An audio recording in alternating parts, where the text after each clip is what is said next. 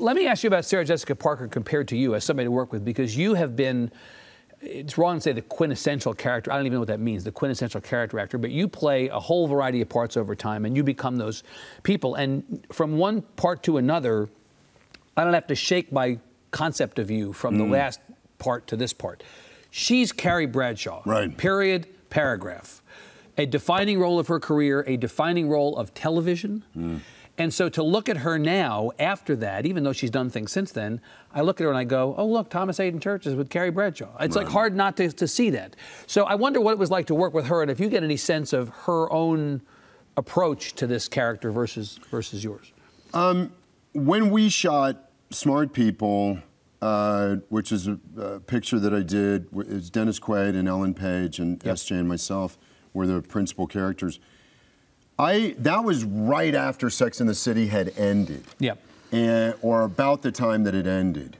And and they hadn't even shot that first movie. It was all pretty fresh.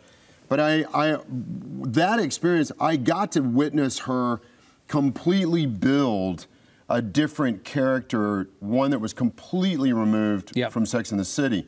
And in fact, the actress that was going to do it was Rachel Weisz.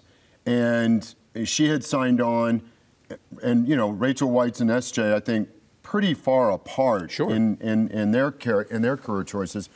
But Rachel had become pregnant, and it was just not going to work out for her to do it. Right. And SJ stepped in kind of at the last minute. But I thought she embodied that character, and maybe it's not a picture that's familiar to people. But she played this doctor, who has this relationship with Dennis Quaid. Completely different, more dramatic, more complex, much more dramatic than Sex and the City.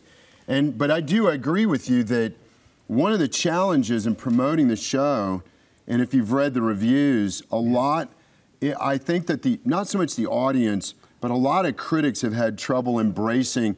This isn't bouncy, cheerful Carrie Bradshaw, and bouncy, cheerful, playful. Well, they almost want to make it out to be stories. They almost want to make it out to be a sequel. Like that somehow these shows are connected in some way, and they're just totally different, right? They bring up Sex and the City, I would say, in virtually every review that I've read.